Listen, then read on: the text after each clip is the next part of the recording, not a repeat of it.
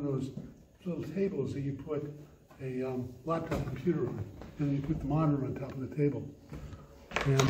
But I didn't need that. What I needed was a power source for my rig. So I took it apart and wired it up so that there are 8 Powerpole outlets out here, and it all attaches to this cable which goes to my power supply. I even put a little voltmeter up here. This is one of those little LED voltmeters that's glued in. So it'll tell me what the voltage is. And that's my project. Now, I haven't done it in the past 2 years. I realize you said something about it should have been done in the past 2 years. I made this over 10 years ago, but I just had to repair it last week. So I don't feel like bad about upgrading it then. So that's my project. I had to use sheet copper because there was no clearance for wires to get through there. And the sheet copper is probably better conductive than the wire would be anyhow. So that's it. So how many devices do you power off of this, Bill? Right now I only have 5 plugged in. And they rest on top of the platform? No, as a matter of fact, what I did is I recently built a shelf for my rig, which is a 4-shelf wooden rack for my rig. And this thing is almost superfluous now. But I've got it kind of pushed in the back and out of the way. But I use it because it's still a great power distributor. I mean, I've got 8 sets of Powerpoles. And not only that, I've got things like this. I bought this on a Chinese website, and it's a little 4-way Powerpole splitter. So I can plug this into my Powerpoles up here and get a couple more ports. I'm going to show you one other thing, and I'm moving out. I don't know if anybody's ever seen this. It's called The Handbook of Amateur Radio and Amateur Satellite Services. It's published by ITU, and this is the equivalent, the ITU equivalent of Part 93. It's got all this little book has got all the rules that the ITU has applied to amateur radio, and it's also got all the frequency allocations. So it's kind of an interesting thing to see. If anyone would like to read this, I'll pass it around. Just try to get a shot of that. Oh. My guess is you can find that online on the ITU website. It is online on the ITU website, but I printed it out and bound it and trimmed it, so it's a little book. Holy cow. Nicely done. Yeah. Next. All right, George. An RF-powered pair of sneakers. Well, no, that's not quite right. If you all might remember, last year, or maybe it was this year, Phil sent an email around asking if anybody was interested in getting involved in a HAMSI project to measure Doppler shift of the ionosphere. And what it would entail would be something with Linux and something to do with surface mount construction and another something which I forget, but Raspberry Pi. 3 things that I had never done anything with, and so I told Phil, no thank you, but then I thought about it and said, wait a minute, why don't I try something new? So I jumped in and signed up, and this is my implementation in a diorama form. Remember in 5th grade you had to do dioramas of Washington crossing the Delaware or something like that?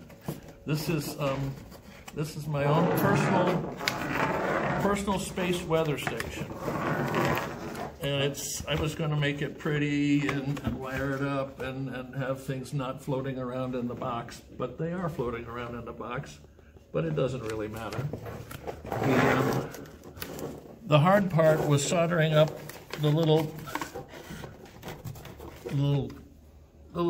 card that has surface mount components on it.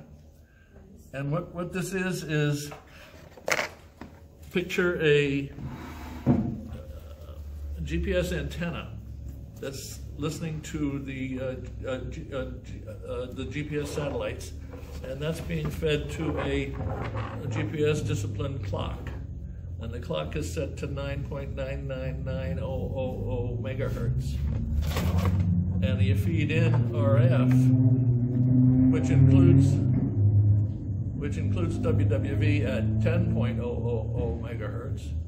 And so you get a beat frequency of 1 kilohertz. That gets sent to the Raspberry Pi here, and according to, depending on atmospheric conditions, you can see that Doppler shift drift, or that beat frequency drift, plus or minus about 1 hertz. And that says something about the ionosphere. You'd have to ask Phil what it says. I'm not sure. No, but that tells me that things, and there are conditions in the ionosphere that are moving. Oh yeah. And because they're moving, you get a Doppler shift in the frequency associated. That's right, because the steady, or the very stable frequency from the satellite and from the clock, which is disciplined by the satellites, and the stable WWV, the only thing that's changing is the path of the WWV signal.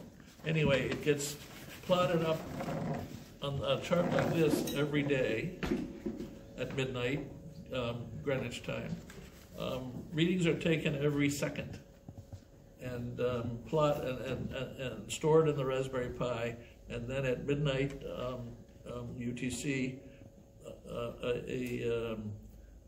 algorithm is run to plot them. The red curve here, and I'll pass this around, the red curve is received power from WWV, and the black curve is Doppler shift with the top up here plus 1 hertz, and the bottom down here is minus 1 hertz.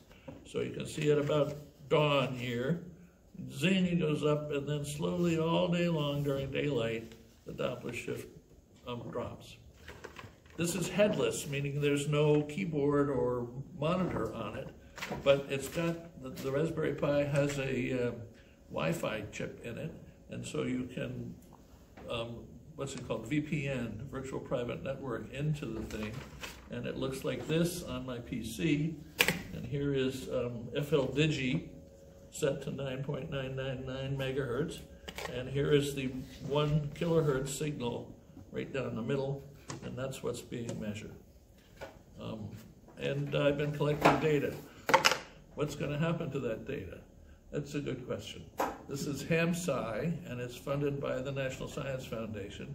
And this is really just phase 1 of a bigger project, just to prove that a very simple dual balance mixer, which is really all this is, dual balance mixer and a couple of filters, can be used to measure the Doppler shift. So the next step will be something more elaborate, and apparently something that I won't have to solder, which is unfortunate because it was a lot of fun soldering that thing up. I did borrow Peter M1ZRG's, what's that called? Metcal. Metcal soldering station, which is really, really slick. So I'll pass this around, and that's it.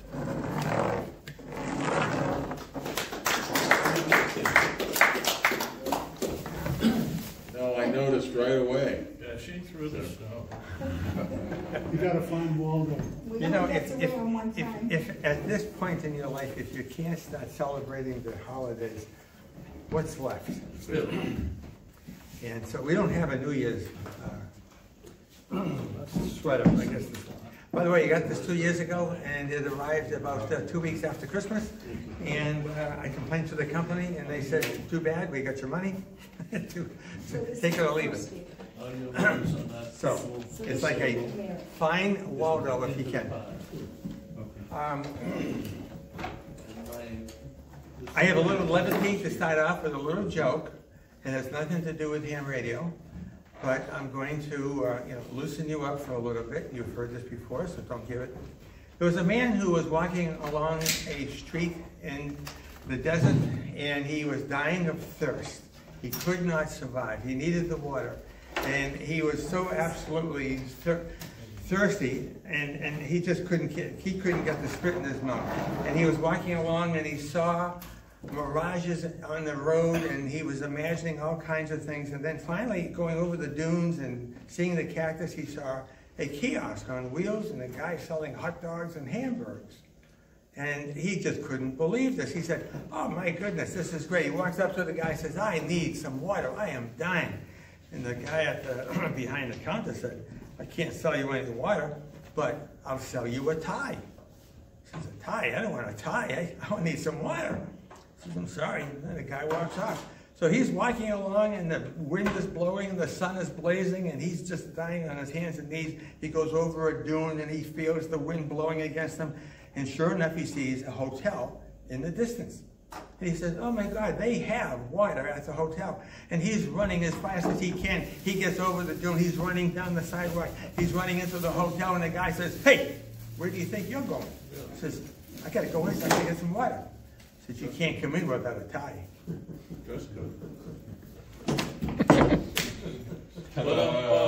Okay. This belongs to Phil. Yes. But you have to do that now. Okay. This is the, Bruce said, bring anything that you have that is related to radio. And I have to backtrack by saying, Jean, K1AVM, was given a gift about a month or two ago on embroidering. And she has an embroidering machine. And I simply said, this is wonderful. This is your other hobby besides radio. And she does CW. So I said, well, what is it that you can do? And so she was doing all kinds of towels and doing all kinds of napkins and all kinds of things that, you know, made no sense to me. But she said, I can do something that would be ham radio related. So if I could have my other cohort come over here, I think we could show you what we have done. Thank you. We have some Christian Dior. We have some Christian Dior fabrics here that have been flown in, especially for this occasion. This one is for you, dear, and this one is for me. Now, we're going to put this on, and I want to show you the relevancy of ham radio. How we can do this, because Bruce said if it's related to ham radio, bring it in. You did say that, didn't you? I did say that. Okay. I'm regretting it now, but I did say that. Well, no, I'm just kidding. This looks interesting. We have, would you like me to help you with yours? No, I can do it just fine. Okay. So, we have now a matching sweatshirt. This is the Gap sweatshirt. You want a little hand in there, honey? No. And if you notice, on the left-hand corner of my shoulder, we have our calls. Thanks to this new machine that this wonderful guy gave her, Yes. she now can embroider T-shirts and sweatshirts. I can't see Jean. Oh, I think I see a business. oh my gosh. How do you feel, Gene, about embroidering the club jackets that we have on? Wait, I got to tell you something about the first couple of T-shirts that she made. You don't pay for any of her services, but you do put up the T-shirt and you get what she does. Yeah, and it usually comes out good, but every now and again, the machine might jam and we get big holes and it's They not all going come anywhere. out good. They all come out. So you're saying you get what you pay for? Is that, okay. But they're usually okay. What was that? No, they came out good. I got some T-shirts that I have. I've never seen you wear them. Okay, there is another story that goes along with this particular sweatshirt. This is the second one that she had made. She had made another one, and it was as beautiful as it is right now. And there is nothing wrong with it. Everything works fine, except that one day, I would say about 2 months ago, I had caught a skunk, and I caught it in the trap. Now, when you catch a skunk, what you don't do is to rattle its cage and do anything stupid. So I went over and I put a blanket over the trap, which is what you're supposed to do. They think it's sleepy time and everything is fine. 3 days later, I'm thinking, this guy is dead, you know, he's just laid out. Well, no, this was a mother skunk that was well fed, and I opened up the canvas that was on top of it, and I got sprayed. Yeah. And I said, This is the part, by the way, that's radio related. and I said, Jane, does this sweatshirt smell? Well, as I was saying, this is the second sweatshirt that we have. So it is related. The other one had the same call, everything was fine. It's just that we had Stunk a little to, bit. we had to. Stunk a little bit. How many skunks were in the cage when you looked in there? Just It one. was one big skunk. This is a Very- well-fed Very skunk. pregnant. Yes, no, I bet. Wow. I want to tell you that I did manage to release the skunk, and the skunk did manage to go back into the woods, so everything was well fed. And I can't believe I'm gonna beat Bruce to this remark, but did you think of putting spark above the? No, but they sell metallic thread, so you could make it. Spark, gap, Spark, get it? yeah. Oh. Would be radio yeah, related. that would be good, yeah. I know, I didn't think. Oh, Very good. yeah, I didn't even think of Yeah, that. but that's Yeah. good spray. So that's Okay. what we do.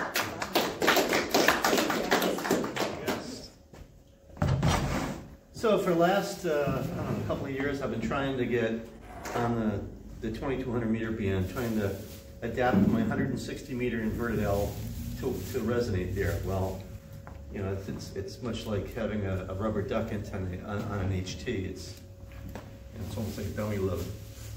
The first incarnation didn't work well. It wasn't a big enough coil. So this is my second incarnation. This is a 1.9 to 4 millihenry variometer. And on the inside, the inner coil is 111 microhenries. So basically by turning this, you change the position of the inner coil relative to the outer coil, and you either add inductance or you take inductance away from the overall amount. And there's taps on the outside here. So the idea was I didn't really know how much inductance I needed, and each tap is spaced such that the inductance difference is within, the inductance difference is basically within that 111 microhenry. So basically, if I'm at a tap, I can adjust the inner one to get to the next tap so that there's no gap in the range. So what was the 1.9 to 4 millihenries? 1.9 to 4 millihenry is the range. Okay. And ironically, almost 4 millihenries is what's required. When I tried this out, I was on the very last tap, and I said, let's just see if it'll resonate there. And it did. It resonated at 132 kilohertz. Excellent. And I needed 136. So it takes the whole thing. So this is used in, along with this impedance transformer that unfortunately is broken, got fixed. But the way this whole thing goes together is, coax from the shack would come in here. Okay, this end would go to my radial field, basically connect to where the ground radials are, and this would go to here, to basically here. Okay, and then this other end goes to the inverted L. And you basically take your antenna analyzer and start adjusting this to try to get the antenna to resonate. At the frequency you... Yeah, so if you look at I use a nano VNA to do this, and if you look at how sharp it is, it's like... Excellent. Like you. The 2-to-1 SWR, I'm sure, is very narrow. This is broken, however, the core, and I was only able to get it like a 3-to-1 SWR. Did you overheat the core? I don't know. I mean, it's the core is, it's basically like one of these, Yeah. and this one's broken in half. Oh. And since Was it type 31?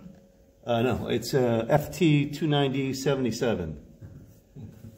And I mean, I don't think it's a power issue because I used it like all last winter and it was fine when I took it off last winter. Somehow it's almost like, you know, it got dropped or something. Yeah. What if you doubled the core? Maybe it just overheated. Well, no, like I said, the last time I used it, when I removed it, It was fine. it was fine. It over the summer or something, somebody dropped it, I think. And the problem here is, you know, it's a little bit difficult to change it. Yeah. You gotta rewind it. So that's my project for this weekend. So I was only able to get this thing to resonate like 3 to 1, but I know I was able to adjust it back and forth, so I know it's going to resonate. It's just like I can't get the SWR any lower right now. So this is used in relation to alongside a whisper transmitter that I built, which again, you know, you can't test the transmitter without being able to resonate the antenna, and Well, you can try. it's like chicken or the egg thing, you know? Yeah. So what frequency is this again? 136 kilohertz. 136 kilohertz. What is a quarter wavelength at 136? A lot. 550 meters. Well, think about it, 2200 meter band. Okay. So, okay. So 450 2200 meters is like 7,000 feet. Yeah, And so you're talking about a quarter of Yeah. 7,000 feet for a quarter wave antenna. right. And what I'm using is like 155 foot inverted L. So it's like a rubber duck antenna on an HT. And people are still wondering, that's below the AM band? Yeah, oh yeah. Yeah.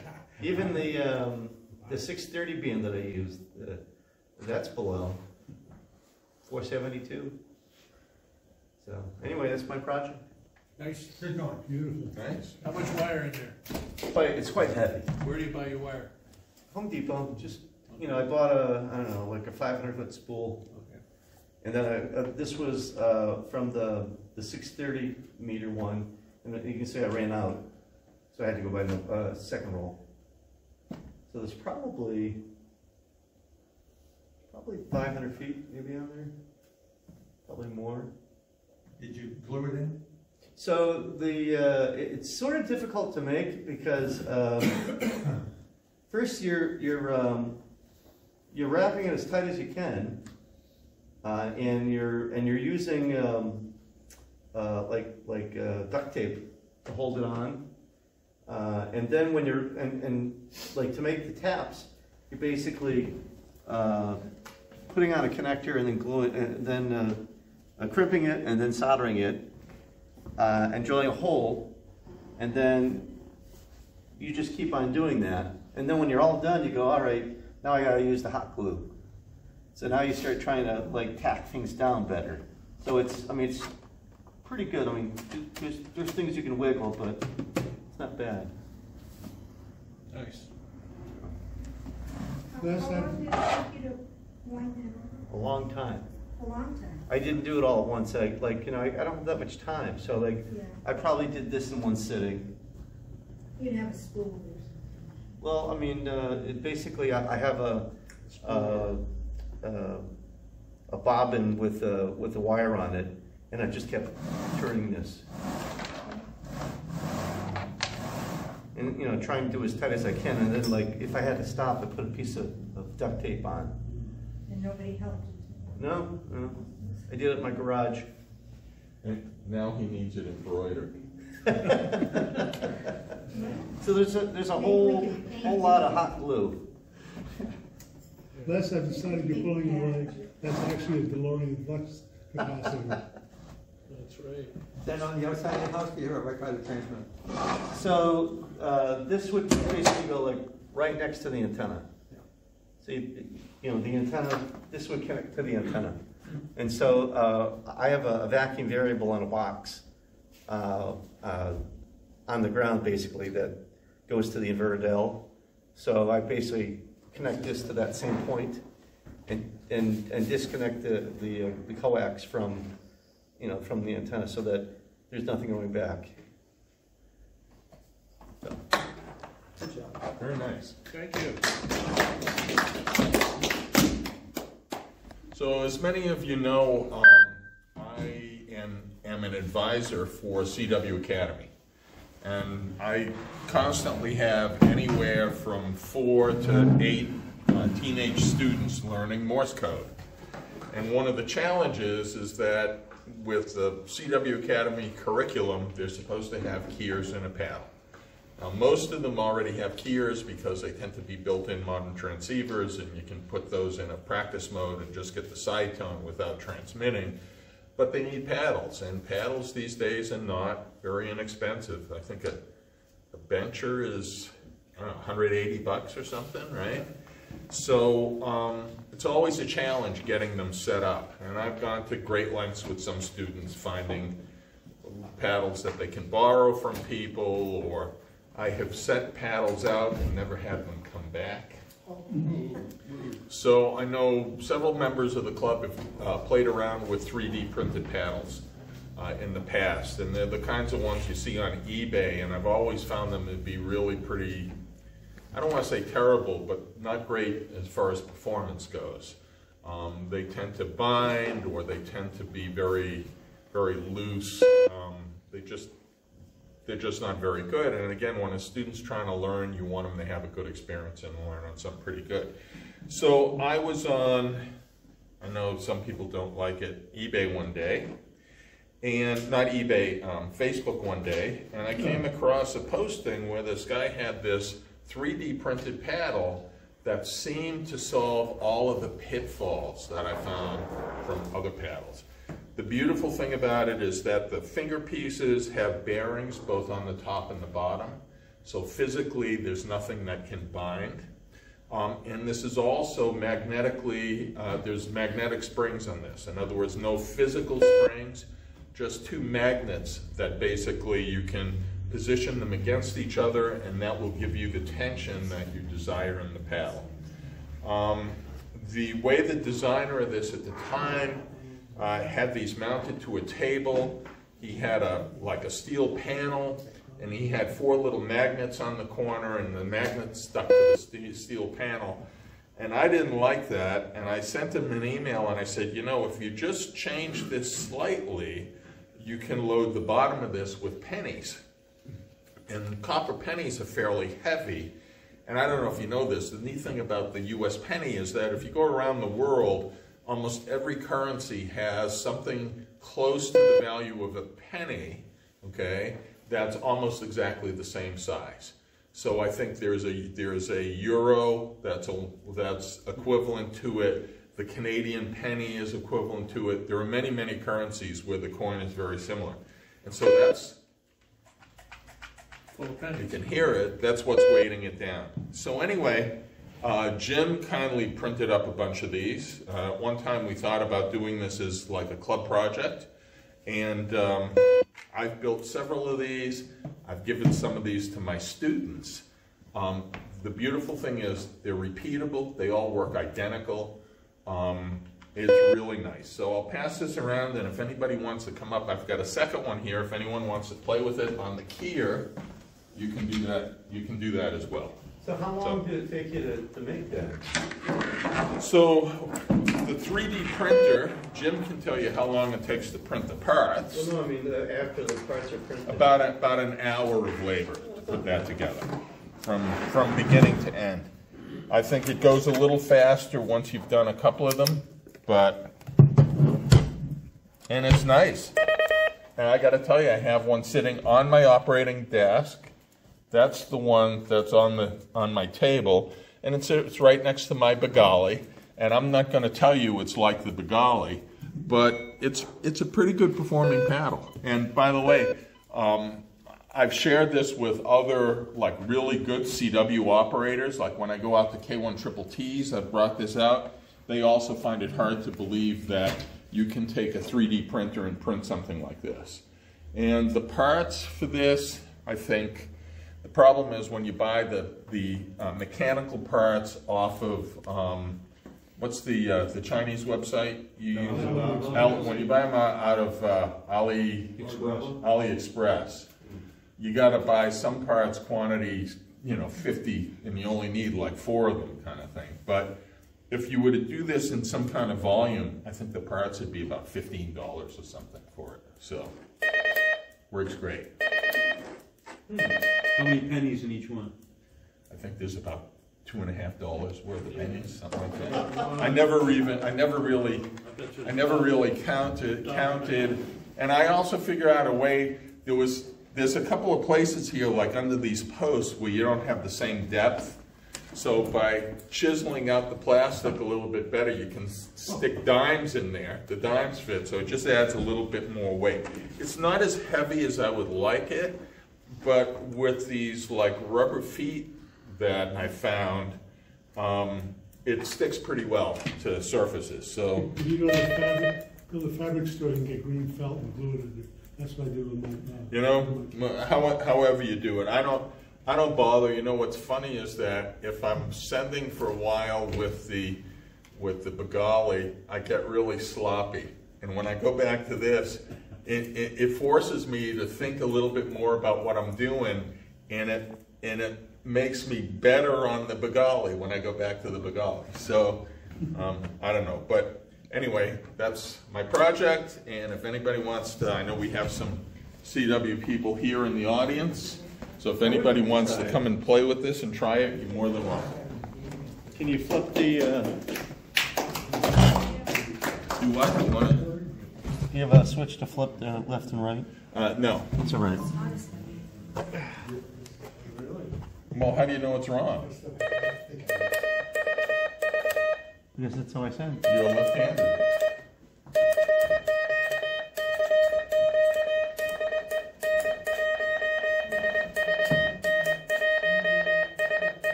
Just like at the Bengali booth in Dayton, huh? It's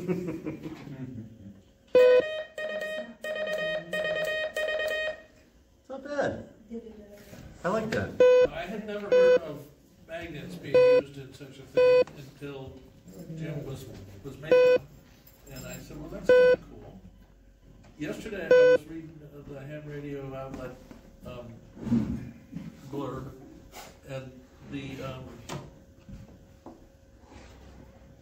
advertisement for, I forget what it was, very famous keys.